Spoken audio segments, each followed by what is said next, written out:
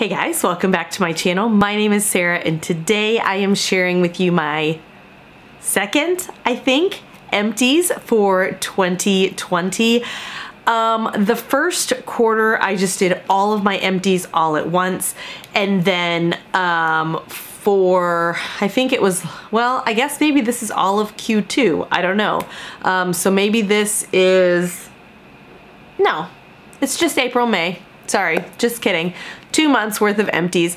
I've got this whole thing is like overflowingly full. So I'm gonna sort everything out and then I will come right back to share with you what I finished off in April and in May. Okay guys, so first things first, I like to do my home fragrance stuff first.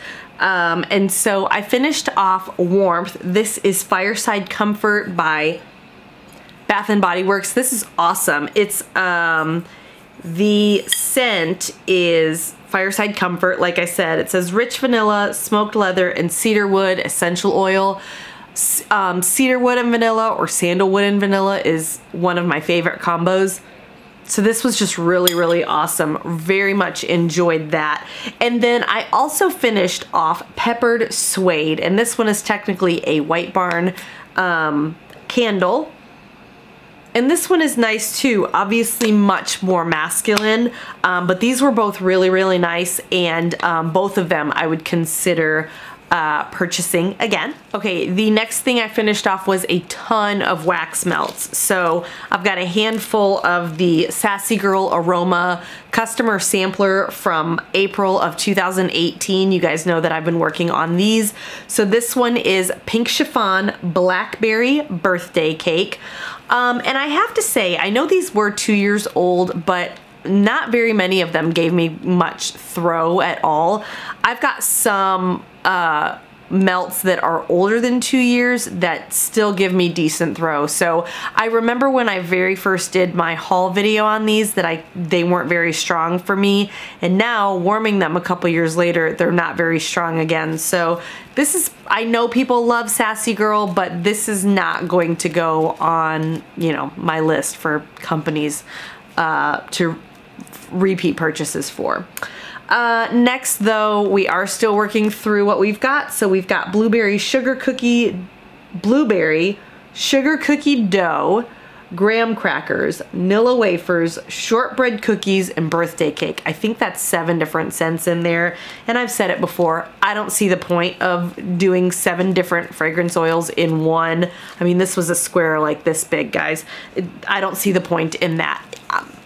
Nobody's nose is sophisticated enough to pick out 7 different fragrance oils, particularly not when they're already blended. So whatever, I'm not here to crap all over Sassy Girl. I don't get it. Pineapple coconut cream soda. This one was actually really nice. It was light. It was not a tremendous thrower, but the scent was nice on that one. Then we have Sweet Lavender Salty Sea Air and Flannel Sheets. And I'm not a lavender fan, I've said that before, but I actually did enjoy that one more than I thought I would. One other thing that I want to mention while we are talking about candle and wax empties is that I am going to do, at the end of the year, I will have my full year of candle and wax melts empties. I'm not going to do that with makeup, but I will do that with my wax. So I was able to finish off a bunch of Scentsy this month. We've got one Huckleberry Sage here. And then I've actually got a second Huckleberry Sage. So one of these was a partial, and then I finished off a whole nother one. I did finish off a Caramel Pear Crisp. This one is nice, but way too sickly sweet and strong for my liking. Then we've got Zeppelin. This one was really old, so it didn't have a great throw to it.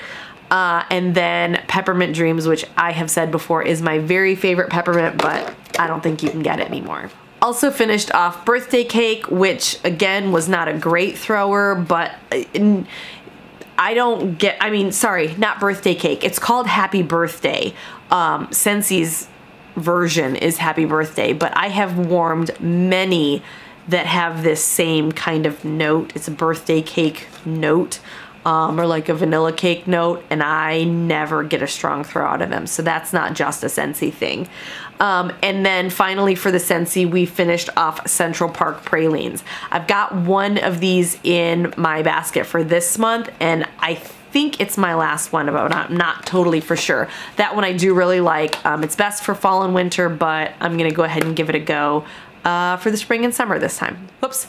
Found another Scentsy that I had missed. This one is in Happy Go Lucky. This is nice. It's a good thrower, but a little strong on the florals for me.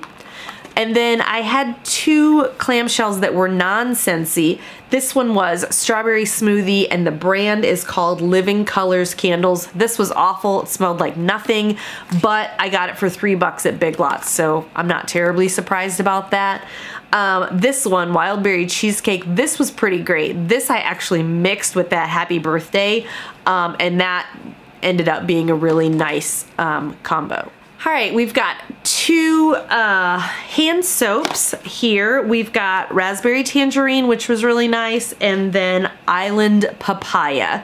Both of these were really nice. They are the, this is the Deep Cleansing Hand Soap, and then this one was the Creamy Luxe Hand Soap with essential oils. So really enjoyed both of those. And then I did also finish off a pocket back. This was in Unicorn Water, which is Magical Mango. Really liked all of those items from Bath & Body Works as well. Sort of along the same lines here as the pocket back. I didn't realize I had one of these in my empties, but this is the doTERRA On Guard Sanitizing Mist. So these I do like to keep in my car in case I pump gas or, you know, get food to go or something.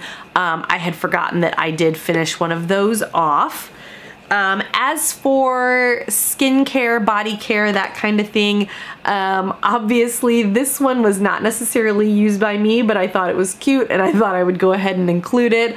This is the bubble bath that I use for my son. It is Paw Patrol, and it's actually got a really nice scent to it. This says it is a light, fresh scent derived from nature. So it was a little sweet, but not like super, super heavy. Definitely an artificial fragrance, but not really, really strong. Next, I finished off a face wash. This is the Tula Probiotic Skincare Purifying Face Cleanser. You guys saw this in Throwback 30 for almost an entire year. I did really, really like this, but I got it in a FabFitFun, and it's not something that I'm going to seek out because that was one of those where it was nice because I had it, but way too expensive for me to go out and you know, seek out on my own. I did finish off a doTERRA On Guard Natural Whitening Toothpaste. I can't remember if this is the first tube of this that I've used or the second.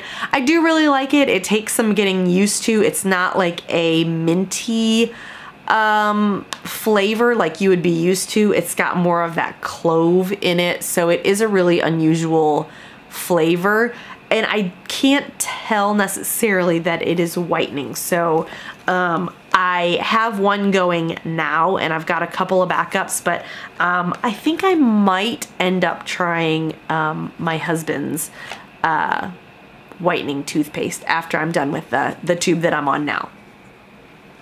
Next, I used up a Spa doTERRA Refreshing Body Wash. This is really nice. It's got like grapefruit and something.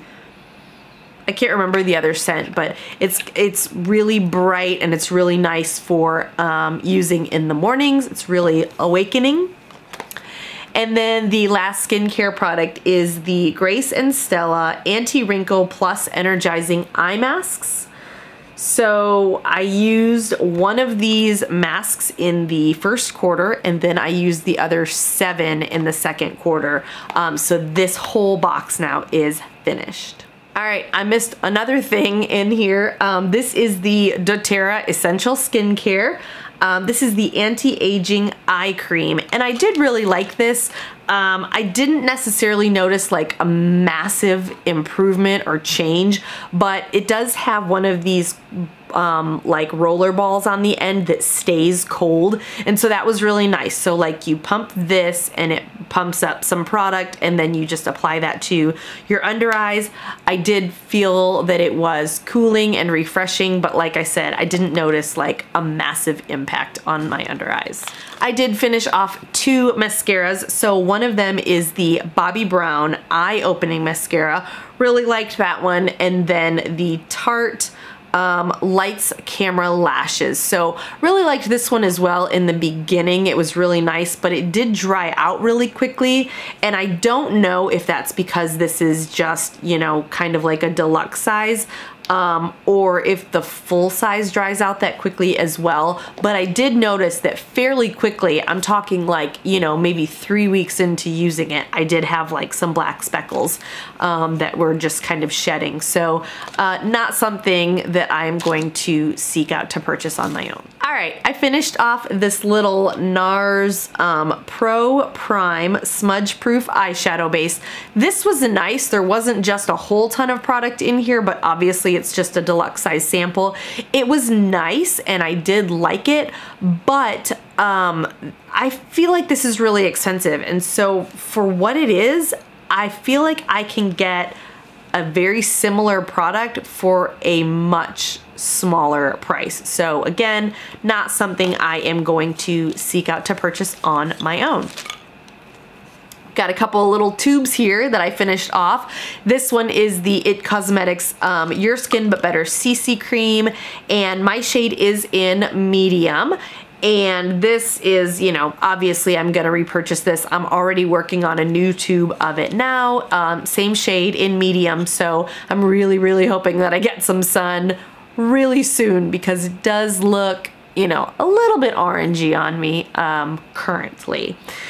And then this other little tube, this is the Seraphine Botanicals Sugar and Lemon Moisturizing Lip Buffer. Really liked this one as well, but it did take me a long time to go through that one. Just a couple more items here. We've got the Milani Make It Last Setting Spray. This was nice. I did find that I went through it really quickly, and I will tell you this. Initially, when I started to use this, I didn't feel like it was working for me, and that's, I think, because I was using way too little product. I would just like, you know, a couple of quick sprays on my face and then go about my day. And I really felt like by the end of the day, I didn't have much left on my face. And I have fairly normal skin, so I didn't feel like, you know, I was super oily and it was just breaking it down due to that or anything like that. I just couldn't figure out why I couldn't get this to work. Well, then I started using more of it and, you know, really giving it a good spray and, you know, kind of fanning myself to let it dry and hopefully really get in there. And I did find that I had success using it that way. And I can't remember, I think it was, I can't remember whose video that I was watching that said, you know, you really have to like let it dry and, you know, kind of encourage it to dry, like fan yourself or use a fan or something. And that's really what kind of activates it and makes it really adhere to the product. So once I started doing that, then I did notice, you know, it was a big change. And I did find some success with that setting spray. I finished off, whoops, that's upside down. I finished off this little bag of premium pillow cotton pads. These are my very favorite ones. They're Ulta brand. I think they're $4.99 for 100. They're square or like kind of rectangle-y, and they're really fluffy. They say, you know, premium pillow for a reason. Love these. I already have another bag on the go, and when I make an Ulta order here in the next week or so, I'm going to pick up a backup so I'm never out of these. And then the last product that I finished off, guys, this is the Detox Dry Shampoo by Drybar. Obviously just a little trial size. I'll tell you what, I used to be one who thought that all dry shampoo was created equal, and I just have to tell you that is not the case. I really, really liked this. I've got a couple more of this brand, but they're not the detox dry shampoo, so I'm gonna kind of play around with those a little bit and see which one that I really prefer. But I'm almost a convert. I am not quite ready to pull the trigger and spend this much money on a dry shampoo. Not when I love my Batiste as well, you know, but this is really good. And if it were gifted to me, or, you know, if I got another sample or something, I would be more than happy to use it. So guys, that is everything that I have to share with you today. Thank you so much for joining me. Leave me a comment down below. Here's what I want to know from you. You can tell me either one thing that you've used up so far this year that you are the most proud of, or tell me one thing that is on your goals list for you to use up for this year. Thanks so much for joining me, guys. I hope you will stick around, stay tuned, subscribe if you haven't already, and I'll talk to you really soon. Bye.